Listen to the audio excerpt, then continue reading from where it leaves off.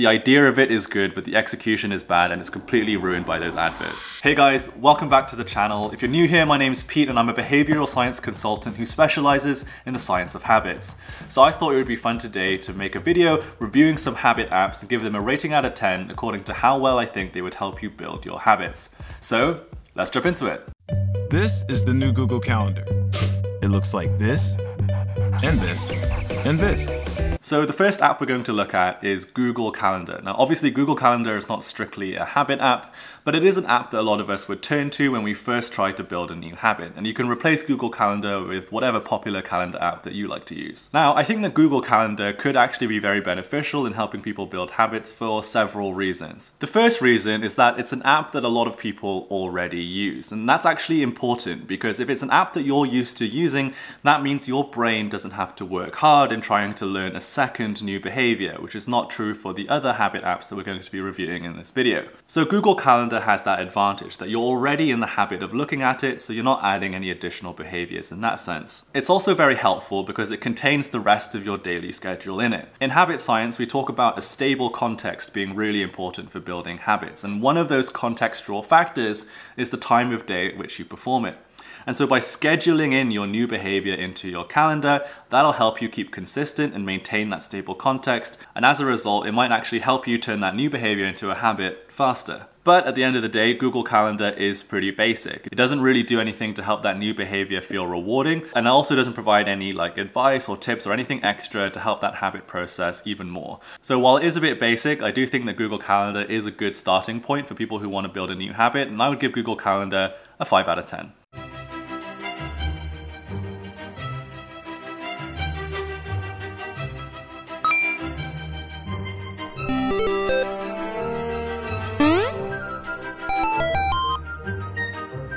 So the next app we're going to look at is one called Habitica. Now this is an app that tries to turn your habit building process into a gamified experience. They give you this pixelated avatar that you can upgrade with items that you buy with money that you earn from doing your habit. It's a really nice idea because one of the most important factors for building habits is to make it rewarding. And in theory, this experience of gamification, of earning coins and points for doing your behavior and therefore upgrading your character would make that experience more rewarding, but it has a few problems.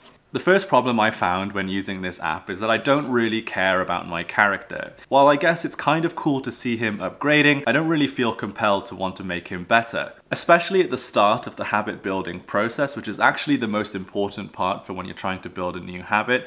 Because I haven't invested that much time with this character yet, I haven't played with him very much and I don't really know what he does because he doesn't seem to do anything.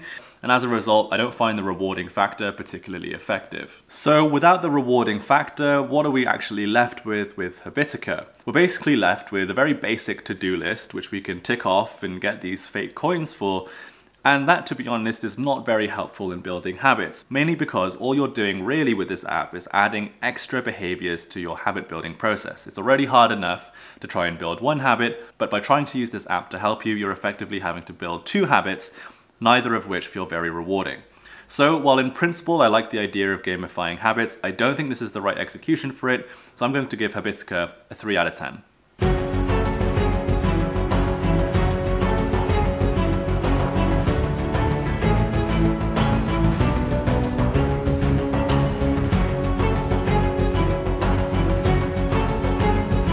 So the next app we're going to look at is one called Fabulous. Now Fabulous is very interesting because it was actually developed by behavioral scientists. In particular, one very famous behavioral scientist called Dan Ariely. So you know that this app is filled with lots of behavioral science tips and tricks.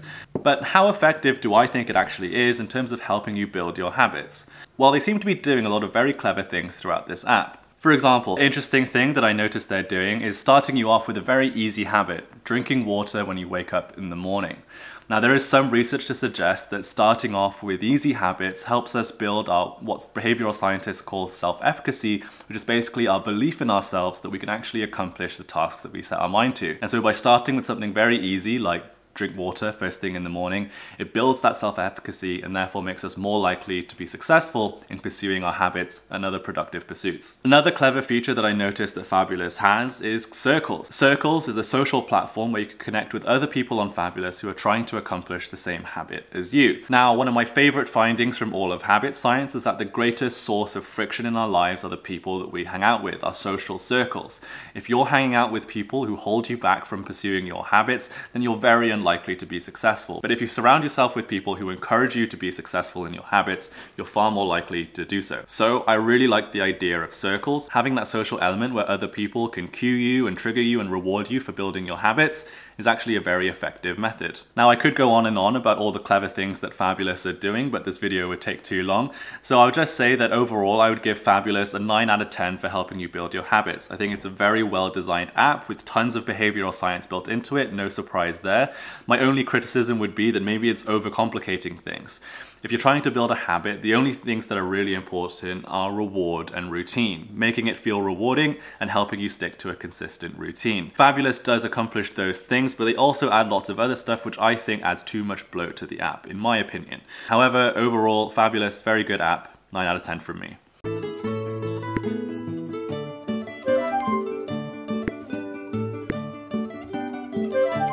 So the next app we're going to look at is one called Focus Plant. Focus Plant is an app that's specifically designed to help people with their smartphone addiction. The way that it works is that you have a little garden with some plants in it, and then every time you set the timer to focus, you end up watering your plant, which helps it grow. Now, this is a very clever mechanism for several reasons. The first reason is that it's very specific to the bad habit of using your phone too much. By being this specific, they can design an app that will counteract it in a more effective way. In this case, when you click focus, which waters your plant, it not only makes that focus time feel rewarding because in your head you're helping to water your plant, but you're also unable to touch your phone or do anything else on it. That's really clever because when we remove temptation from our environment through software like this, we're actually more likely to be able to focus on our productive behaviors. What's even cleverer about Focus Plant is that because it's a plant that grows on your app that you want to keep alive, it acts as a kind of psychological commitment device. And what I mean by that is that basically it makes you feel bad if you're not focusing and watering your plant. And there's tons of research in behavioral science that shows that when people have a commitment device, they're far more likely to follow through on their intentions. So Focus Plant isn't necessarily trying to help you build new habits, but it is trying to help you break your old bad habit of being on your phone too often. So as a result of that, I think that Focus Plant is a very well-designed app that tackles a very specific type of habit that you're trying to break, and it does so in a way that makes sense in terms of the behavioral science. So I would give Focus Plant a 9 out of 10.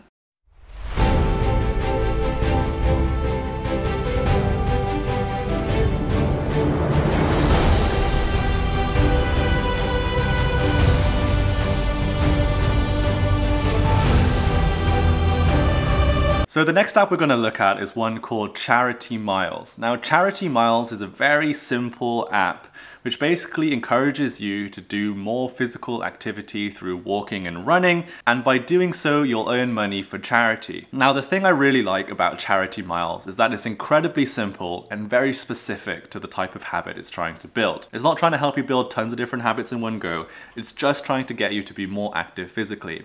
And as a result of that, there's very little bloat on this app. It's incredibly simple. You record how much physical activity you do, it tells you how much money you've raised for charity, and then it has features for helping you get sponsored and earning money. Now, in my opinion, I think this is a very clever and well-designed app because it actually makes the experience of doing physical activity somewhat psychologically rewarding.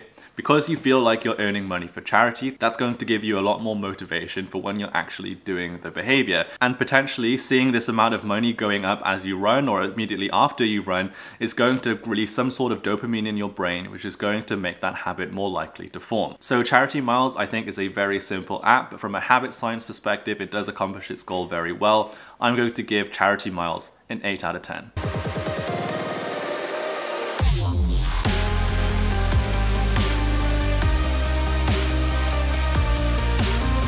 Now, in a similar vein, here's another app that helps you earn money when you do physical activity. It's called Sweatcoin. Now, Sweatcoin is a really popular app, has over 53,000 reviews on the iOS store. However, I think that Sweatcoin is a very poorly designed app, and here's a few reasons why. Firstly, when you try and claim rewards, it hits you with these really obnoxious and long, unskippable ads, which I think just makes the whole experience feel very unrewarding.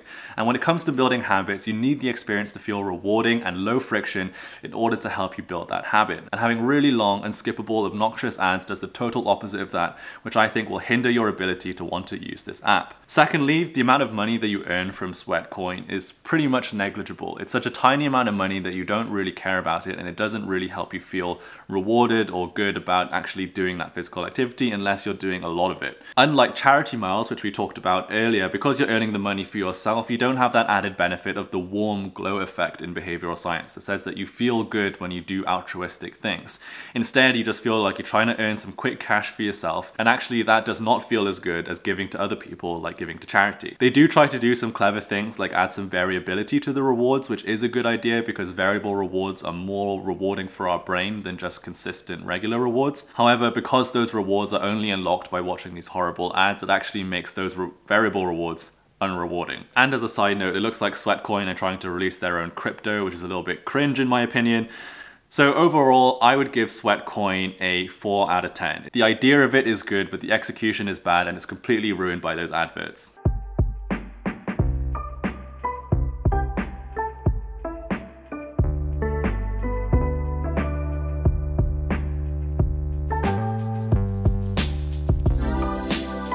Now, the next app that we're looking at is called Habit Rabbit. Now, Habit Rabbit is this cute little rabbit who encourages you to pursue your habits. And the app is basically a habit tracker that allows you to, well, track your habits. So you record every time that you do it. And your reward for doing your habit is you help your habit rabbit clean up his room and you earn some sort of in-game currency that you can spend to help your rabbit out. Now, while I think that this app gets a 10 out of 10 for being really cute, I think it gets more like a 4 out of 10 for helping you build your habits. And here's why. The problem with purely habit tracking apps is that they don't actually help you build habits.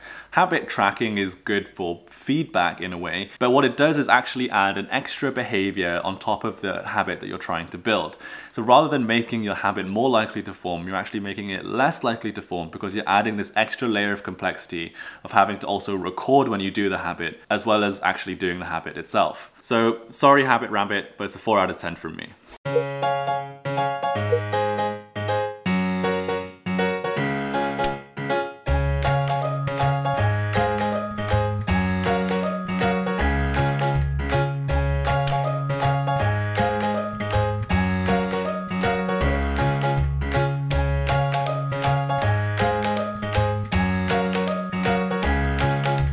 And the last app on our list is Forest. Now, Forest is a massively popular productivity / habit building app. It's the only paid app on this list as well. And well, it's absolutely massive. They were ranked as the #1 paid app in 157 different countries, and they recently secured a partnership with none other than BTS. So you know that it's a pretty popular app.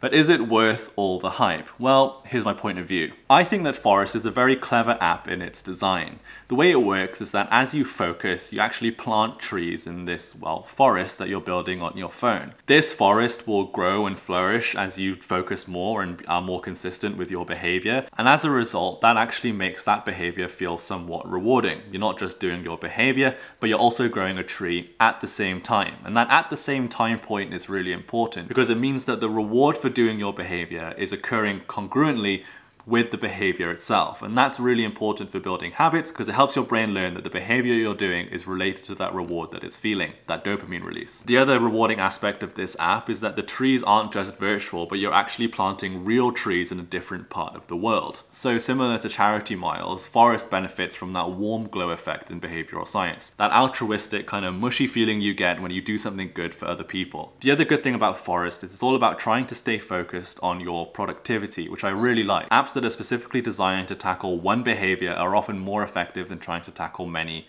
at the same time. And the last clever thing about Forest is that it's a very powerful commitment device. After you've got a few repetitions in and you've started to build this forest up into something which is quite impressive, what happens is that if you don't focus then for a long period of time, that your forest will actually start to die. And now obviously your forest dying doesn't feel very good, and so that acts as a powerful commitment device to get you to follow through on your intentions and carry on focusing. The only drawback I would add to forest, which is the same for the other apps in this list, is that it's again a second habit that you're having to build. It's a new behavior to tack on top of the new behavior you're already trying to turn into a habit. So for that reason, it might not work for everybody. Also, if you don't find growing virtual trees rewarding, then it might not work for you too. But overall, I think that Forest is a very well designed app, and again, I would give Forest a 9 out of 10. Okay, so those are all the apps that we were going to rate in today's video. As a closing thought, I would say that if you're trying to build a new habit, then using an app is probably not the way to go. And the reason for that is because, like I said earlier, you're trying to add a second behavior on top of the habit you're already trying to build. Because of that, all you're doing really is adding complexity, which will likely hold you back